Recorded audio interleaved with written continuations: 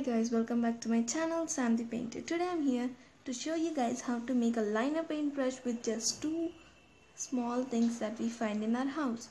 One is just a pen and second one is a eyeliner cap, old eyeliner cap. So I have cleaned it thoroughly and pulling it out. All you have to do is find right size pen to fit that thing into it. So I got this pen and it fits perfectly. So here my liner paintbrush is ready. So let's just test it on the paper. Very easy.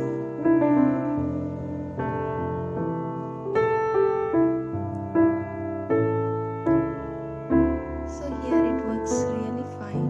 You can use it to dot trees or lines or anything.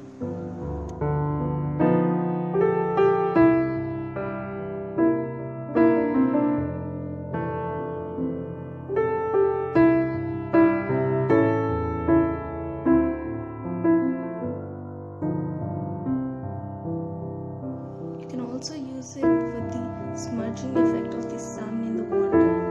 So here it gives a perfect smudging effect. I've shown you this as well. Thank you guys. Thank you so much for watching this video. And do like, share and subscribe to my channel for more videos and more painting tutorials. So see you in the next video guys. Bye bye.